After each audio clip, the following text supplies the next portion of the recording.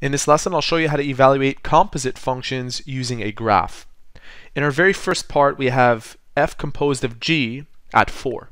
To do this, we first have to find out what g at 4 is according to this graph.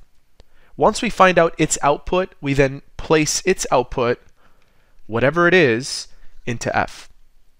So let's find out what g at 4 is. G is this linear equation with a negative slope. G at 4 is negative 2.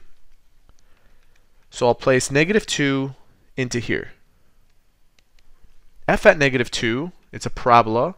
Negative 2 is right here. Its output is positive 2. So the answer for the first one is 2. For question B, we have G composed of F at negative 3.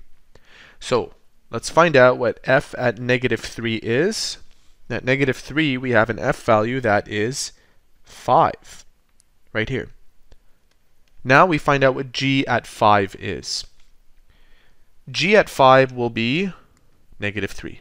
So the answer is negative 3 for question B.